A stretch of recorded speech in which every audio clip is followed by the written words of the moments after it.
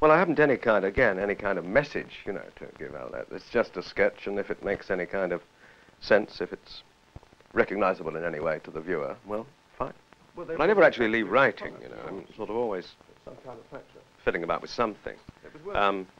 But directing, it's simply that I was brought up in the theatre. I was in the theatre at the age of 19. That's 20 years, almost. And I'm a man of the theatre, and so I have, that's my work, and one way or the other, writing, acting, or directing.